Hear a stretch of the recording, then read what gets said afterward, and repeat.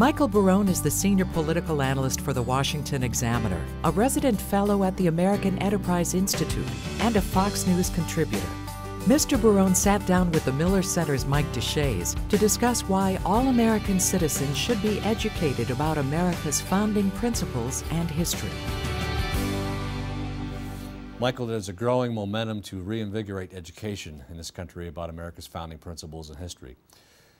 Share with us your thoughts about why this is so important for students to learn more about the country's founding and its history. Well, I think it's essential for American students to learn about the founding and America's heritage. We have a unique national story. We have a founding moment, or moments, for a period of time, 1774 and then to the 1790s, and the Bill of Rights. We have, an absolutely stellar cast of characters, of people of great intellectual ability and personal integrity, and people who risked all and who thought very seriously about the problems and opportunities of self-government and of limited government. It's a unique heritage. I think it's a gift to the world. There's something almost miraculous about the idea of having a group of people like Franklin, Washington, Adams, Jefferson, Madison, Hamilton, gathered in this enterprise of American independence and constitution making, and we can all learn from them even today. You're the author of Our First Revolution, the remarkable British upheaval that inspired America's founding fathers, a history of the glorious revolution of 1688 and how it led to the American Revolution. Michael, how did the glorious revolution lead to the American Revolution? Well, I was prompted to write this book, Our First Revolution, because I noted, how great the appetite of the reading public is for books about our founding fathers, whether it's biographies or descriptions or narratives or analyses, and that people really have a hunger and a thirst for this sort of information. But I thought, the founding fathers weren't writing on a blank slate. They were people who came from a certain part of history. They thought of themselves initially as Englishmen. Benjamin Franklin spent most of the 20 years before the American Revolution living in London, as a matter of fact, and begged the English ministers not to give the colonists cause to want to separate themselves from Britain. When he failed in this, he returned to Philadelphia and joined the Revolution.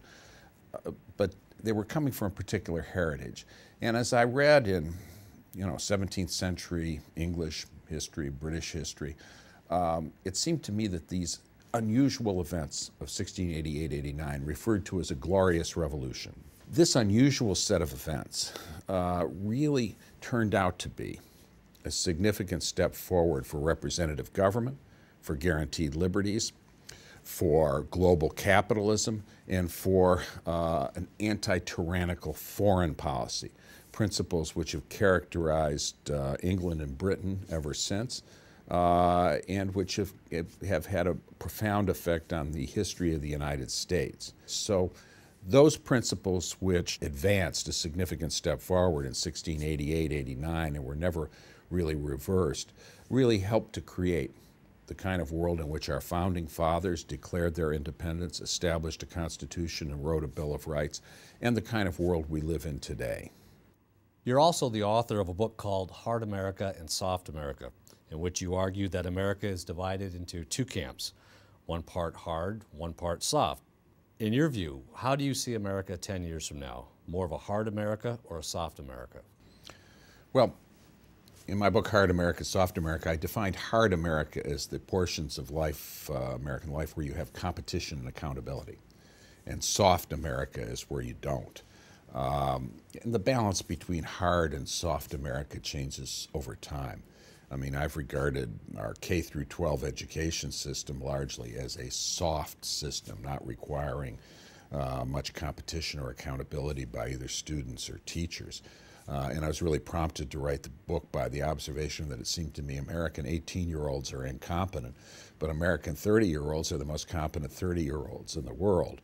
And I thought, well, from ages 6 to 18, they tend to live in soft America, schools that don't really require much of them. From ages 18 to 30, they live in hard America, whether it's selective universities, the military, private sector endeavors of various kinds, some public sector endeavors where there's competition and accountability. So there's inevitably a certain balancing and a certain ambivalence in the relationship between hard America and soft America. So I think it's an open question how hard and how soft America is going to be in 10 years. In what particulars, and that we're in the middle of a political struggle now, which will have considerable bearing on that. Many Americans believe that politics today has become too partisan, that politicians in Washington are more interested in attacking one another than solving the nation's problems. Do you agree with this sentiment, or is this something that we've seen pretty much throughout our history? Those who believe that we have bitter partisanship now, I would advise to read the political debates of the 1790s on the theory of you ain't seen nothing yet. The partisanship was very sharp, it was very bitter, it was included a lot of personal vilification, some of it factually based, some of it not so. Many expressions from people on both sides of the divide between the Federalists and the Republicans that the other side was really going to destroy the nation.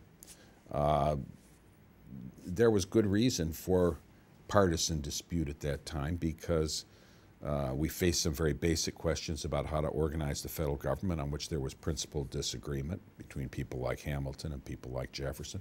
And also, we found ourselves in a world where there was a world war going on between revolutionary and then Napoleonic France and Great Britain. And there was a real split in the 1790s between those like Jefferson, who felt we should be on the side of France, and those like Hamilton, who felt that we should be on the side of Britain. And America's never really faced that situation quite again. We've never been within the orbit of a huge international conflict in which we have been so sharply divided between the two sides in that conflict. That's something that could tear a nation apart very easily, and I think that we have George Washington to thank for the fact that it did not tear apart the infant United States of America. Michael, many people say that the whole effort on strengthening education in America's founding principles and history is really a K through 12 thing, if you will. The Jack Miller Center believes that our focus should be at the undergraduate college level.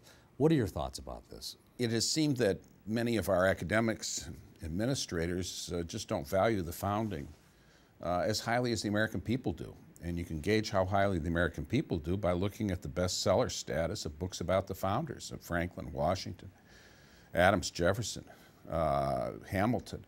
You know, if you had predicted 20 years ago that, you know, biography of John Adams would be mandatory beach reading a few summers ago, people would have thought you were crazy, but in fact that turned out to be when David McCullough's biography of John Adams was published. And so there's a real hunger for this sort of thing, and I think if the universities are dropping these courses and not encouraging scholars here, they're really making a major mistake that's harmful to our country because we have a unique story to tell. It's not a matter of us bragging that we're so wonderful, that, you know, it's that we stand on the shoulders of giants, that we are fortunate enough to be the inheritors of a great heritage by some really extraordinary men, in which some extraordinary women played a part as well, which is unique in the history of the world, and which has been a shining example of freedom and limited government to very many people in the world. I think that to neglect the founding period is to neglect something that is extremely important in the history of our government, on which every citizen should want at some time or another to reflect. Because the principles that the founders stood for, the arguments that they made, the dilemmas that they confronted and attempted to deal with, those are full of instruction for all of us. This has been a Jack Miller Center digital media presentation. For more information, visit thejackmillercenter.org.